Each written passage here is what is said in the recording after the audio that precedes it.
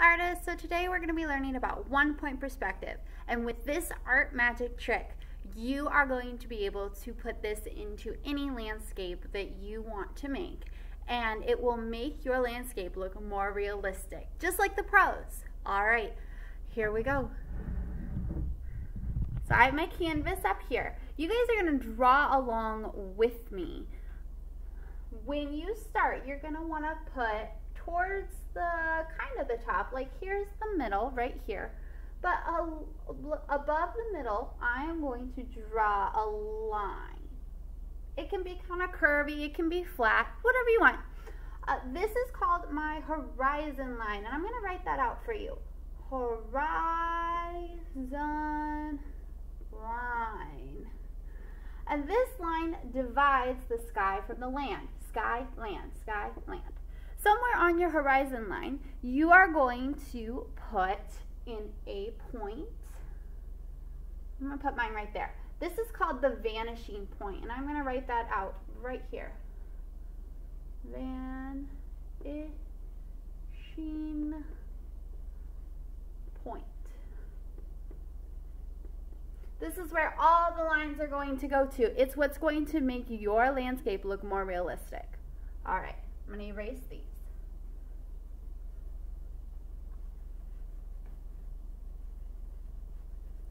Now, with your vanishing point, if I were going to draw something like a road, I would put my two dots where about how wide I want my road to be. I want mine to go off the paper. And I'm going to just connect up my lines from my vanishing point to where I think my road should be. I wanted my road a little wider, like that. Then if I were going to add in the dashes between the side of the roads, I would go ahead and put my dash marks. The ones that are closer to me are going to be darker and longer. And as we go back, they're going to be shorter, smaller, tinier, to where I won't even be able to see them back there. Like this one, I might even widen it out a little bit so that it looks darker. If I were going to add in something like telephone poles, I would actually, I'm going to draw a really light line. With your pencil, you'll be able to draw really light and erase it. I have a whiteboard marker. And I'm going to just kind of draw a line where I think about how tall I want my poles to be, just from my vanishing point. From here, I'm going to add in my first telephone pole. My telephone pole is only going to go as tall as this line.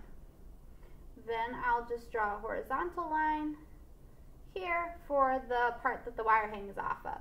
And I'm going to keep doing that. When I draw each pole, it's going to be straight up and down, but it's only going to go to the top of that line that I've drawn. This is going to show me how it's tall and short. Notice that if I were to draw a line right on the bottom of these, it would also be straight. Now that I've done that, I can erase my guideline that I've been using. Get rid of that. Redraw some of my lines if I need to. Draw the top. And then I can get the top piece off. As they get farther back, they're going to get shorter, smaller, lighter. Then I can connect them up, the wires.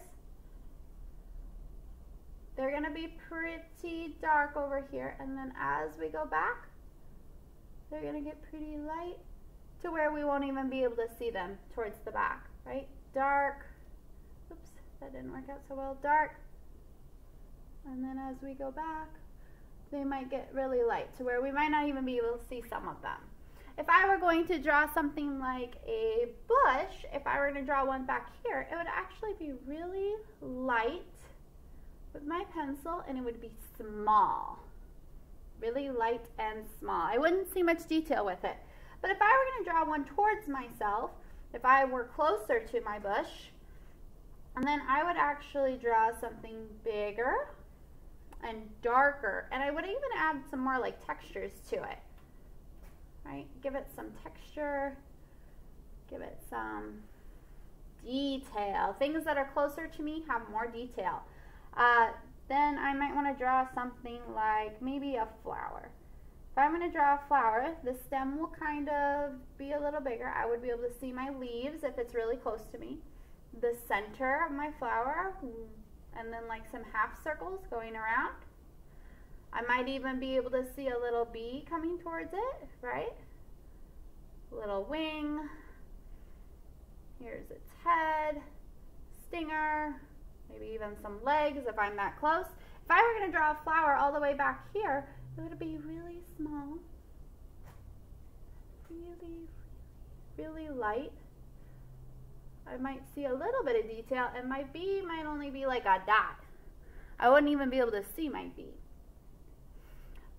Then I could add in other things like my clouds, right? And other things to make it look like a landscape. Happy creating!